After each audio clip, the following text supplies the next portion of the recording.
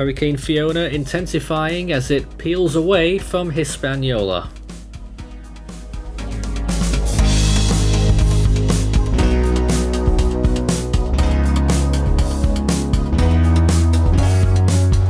And now the latest around the wide world of tropics. Tropical Weather Bulletin for September 20th.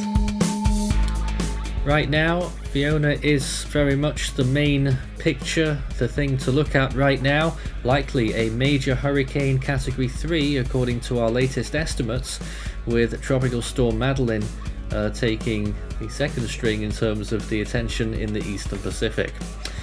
Well then, of course, Fiona is a very major storm right now after piling through the Greater Antilles. It's moving away from the Dominican Republic right now. There's two other areas of interest that we're currently monitoring with low to moderate chances, 30% each.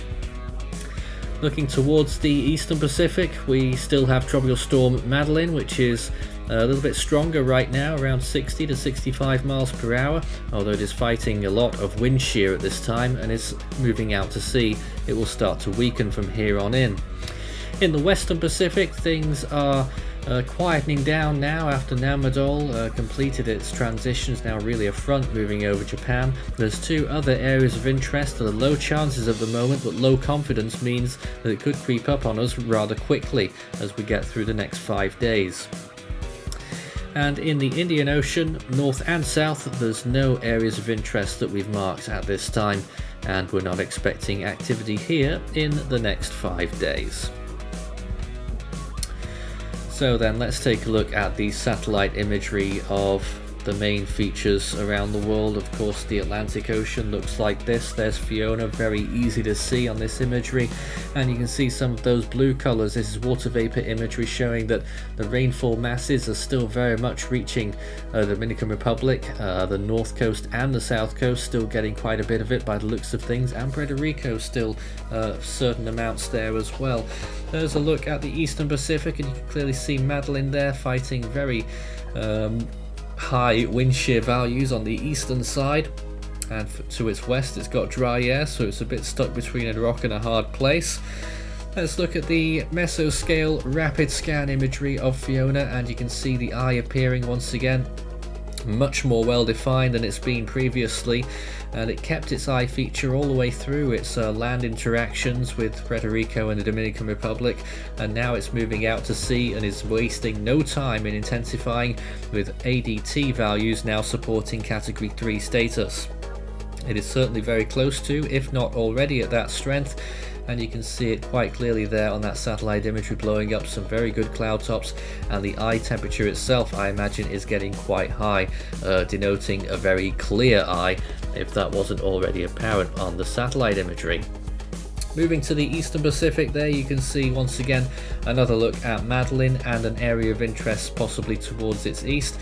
And looking out over the rest of the Atlantic, it's that little innocuous looking feature towards the left hand side there that could be the next system that develops.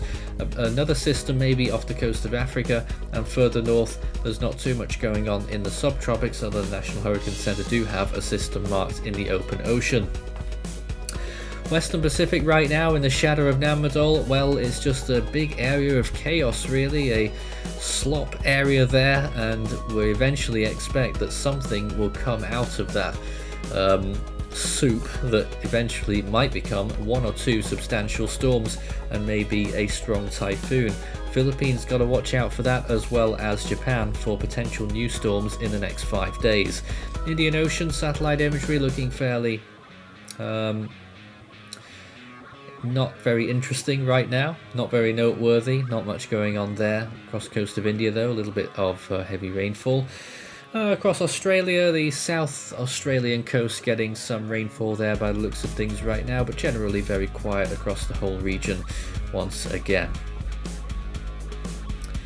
So let's take a look now at the sea surface temperatures. No, we're not there yet actually. Yes, we are. Sea surface temperatures currently Still warm around Madeline, although it will start to decrease a little bit. Temperatures hovering around 26 degrees Celsius, so only just enough for it.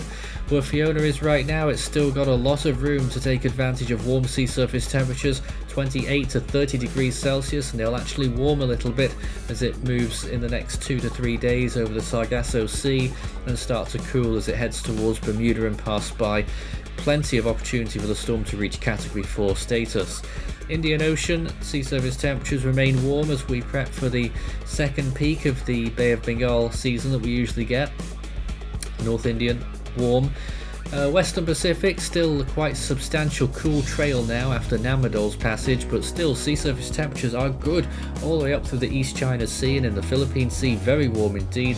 30 degrees, quite common, prevalent there, and particularly in the South China Sea, looking out for potential systems to really latch onto that 30 to 32 degrees Celsius waters. And that, as you can see on the anomalies here, is a little bit above average in general across the Western Pacific too. La Nina still well in effect, in full flow there in the Eastern Pacific, and quite a few areas below average now. But look at the Atlantic, pretty much above average across the board as we enter, well, we're still in peak season, so really everything goes for the Atlantic right now. Oceanic heat content beneath Fiona is okay. It's got a fair amount, not as much as it would have in the Caribbean, but still a decent amount. Western Pacific, very warm conditions there. Oceanic heat content through the roof once again, as you'd expect. Eastern Pacific struggling. Well then, let's check what the GFS model has come out with at their latest run, the 18Z, and this is what transpires regarding Fiona, giving a close pass to the Turks and Caicos Islands. The weaker side though will be reaching there. Bermuda though could get the stronger side of the storm, and it could be a Category 4 at that point. And in the next 5 days, the formation of that second system, that wave that we're monitoring, a low latitude system, so that always rings alarm bells, moving through the southern the Windward Islands as a strong tropical storm, possibly reaching Category 1 status briefly, and then possibly deteriorating a little again. Eastern Pacific, Madeline there goes without event really, but we're watching out for maybe another system forming behind it eventually towards the end of that 5-day period. Hasn't been marked today due to low confidence, but you can see it there as a tropical storm towards the end of that 5-day period according to the GFS. We're not expecting anything major from that storm, although it could become a hurricane later down the line. Land impacts should be minimal, and if any, will be in its initial phase. Western Pacific, what comes of that big area of general low pressure and storminess, and you can see 2 weak lows that try to become tropical cyclones. One of them makes it to Japan, the other one eventually becomes a significant typhoon Category 1 at the end of that 5-day period. There's another system that's lurking about the Mariana Islands as well on that imagery, I think, and maybe even one further east as well, so maybe some extra storms to bump up the numbers there. And looking at the Atlantic Ocean then, back to the rainfall estimates for Fiona, and you'll notice there parts of the Turks and Caicos Islands, Cockburn Town on the eastern periphery of those islands, the main town there could get quite a lot of rainfall as well as hurricane force winds. We could be looking at up to 10 inches for the area. For Bermuda, maybe around 4 or 5 inches, that will get marked out in a moment. And for parts of Canada later on, which could get hurricane force winds as well as heavy rainfall, which could reach 6 or 7 inches in some areas, although those numbers aren't clear cut just yet, but that certainly gives you an idea of what we might see in the later period of Fiona by the time it gets to Atlantic Canada. Watch out closely, because National Hurricane Center cone as well as models have trended westwards and look like a Canada landfall is much more likely. Longer range there, the hurricane force winds move inland over Canada, and look at that, a hurricane landfall for Jamaica for this next system, and then really blowing up as it approaches Cuba. That would be a terrible forecast, but there it is, and becoming a very strong hurricane in the eastern Gulf of Mexico within the 10-day period. We don't want to raise alarm just yet. This is just the GFS model run. Other model runs showing different, but this has been a trend that's been showing up for quite a while now. 4 runs in a row, I believe, for the GFS for a strong hurricane in the Western Caribbean. Eastern Pacific, in that same 5 to 10 day period, develops that second system into a hurricane eventually, and is a little bit of an ace bumper in terms of the statistics there, but should remain out at sea quite clearly. So yeah, potentially a hurricane there, and maybe a third system that tries to develop there to the east, but will be very short-lived.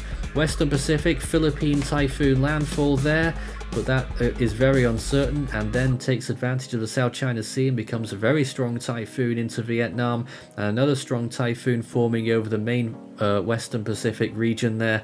So certainly being on guard for the Western Pacific for more typhoon activity, which had been foreseen by climate prediction models in the long range looking outwards to the late part of this season. Well, that's the important stuff done with at this point. You can scan the barcode and take a look at the Force 13 merch store for all of our items, including individual and full season storm animations on request, and are still waiting for Hone t-shirt. That's the next name in the Central Pacific, in case you were wondering. Into the Scilly range then, well, we're looking here at a landfall there on the 1st of October, early hours in the Florida Panhandle region from that next storm. That would be a big landfall once again, and very late on in that loop towards the 5th and 6th of October, another storm forming out in the central Atlantic. But look at that massive landfall there for Florida after it moved through Cuba as an extremely powerful hurricane as well. Major, category 3 or 4, but that is an extremely long way out and rightly in the Scilly range. Eastern Pacific in that long range as well, not too much to tell you about, just that hurricane proceeds and continues and actually lives quite a long life when you look at it there, and is continuing there. 4th of October, 5th of October, it's just about holding on, then it lets go right at the end of that forecast. That's day 16, and it could become on the radar on maybe day 3 or day 4 if things go well for it, so that one might last for a while. Check the Western Pacific and what happens in the longer range there. Well, that next typhoon, surely not another problem for Japan, let's hope not. But there it is, sweeping by the coast, and another storm spinning up in the South China Sea and delivering another landfall to Vietnam just a few days after that last powerful typhoon did so. It actually forms through the middle. Oh no, that's a different system. The initial system does form there, and then a next system forming through the Visayas region of the Philippines there towards the end of that loop. There you can see it just about to form, and then moving through the Visayas on the 4th and 5th of October and moving out over the South China Sea and developing. But that is extremely far-fetched at this point in time. On this day, a really historic storm made landfall on Puerto Rico on September 20th, 2017, Hurricane Maria, and a lot of parallels have been drawn with Fiona's recent passage 5 years later, almost to the day, although of course Maria was much stronger, nearly a category 5 when it made landfall, and was a category 5 just before it reached land. Historic storm was Hurricane Maria. Jose and Lee were also still active on this day. Back to this year and this period in time that we've got right now, the next name on the Atlantic storm list is Gaston. In the Eastern Pacific, Newton is next up, and in the Central Pacific, we're looking out still for Hone. I don't know why we bother though. In the Western Pacific, the next name is Talas. The North Indian Ocean, Sitrang is next up, and so we're still waiting for storm number 61 for the year so far. In the Australian region, the next name is Darian. The Southwest Indian Ocean will start off with Ashley, and in the South Pacific our next name is Harley. That's all for tonight's Tropical Weather Bulletin. We'll be back again tomorrow night.